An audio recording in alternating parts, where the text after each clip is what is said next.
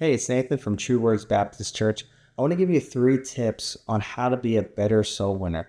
When I first started soul winning, I saw other soul winners doing an awesome job at preaching the gospel.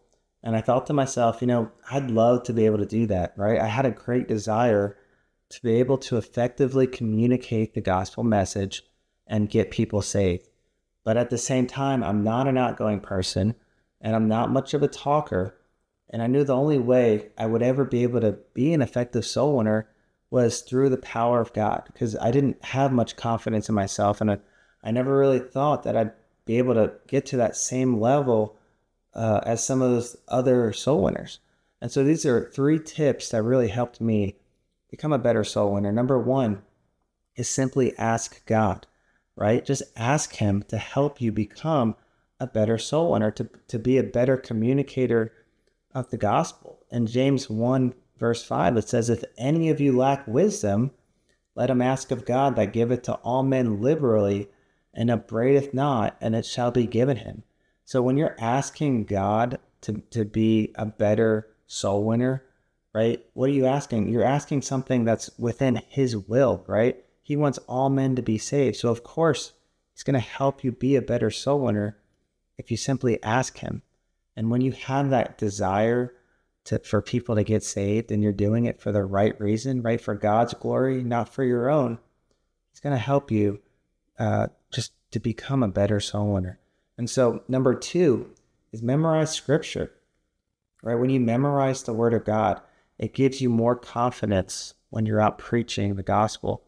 And in Colossians 3:16, it says, let the word of Christ dwell in you richly in all wisdom, teaching and admonishing one another in psalms and hymns and spiritual songs. So, we want to memorize the Word of God.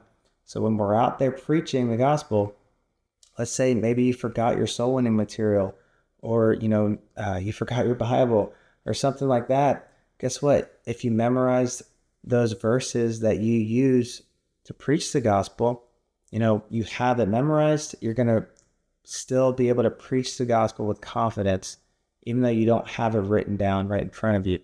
And so, just memorize that Scripture.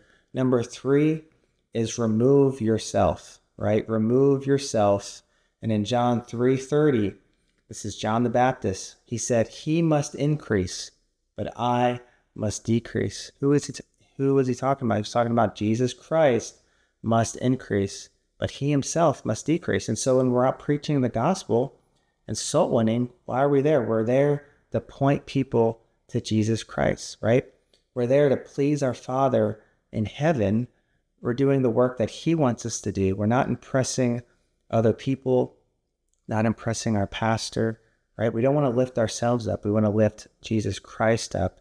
And in 1 Corinthians 2:4, says, and my speech and my preaching was not with enticing words of man's wisdom, but in demonstration of the Spirit and of power, that your faith should not stand in the wisdom of men, but in the power of God. So we need to remove ourselves when we're preaching the gospel. Make sure we're pointing them to Jesus Christ and Him alone, right? And when we do that, God's going to help us be better soul winners. So number 1, ask God. He's going to help you to become a better soul winner. Number 2 is memorize Scripture. It gives you confidence when you're preaching the gospel.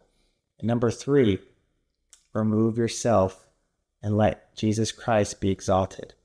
So those are 3 tips. I hope they help you. Have a good rest of your day.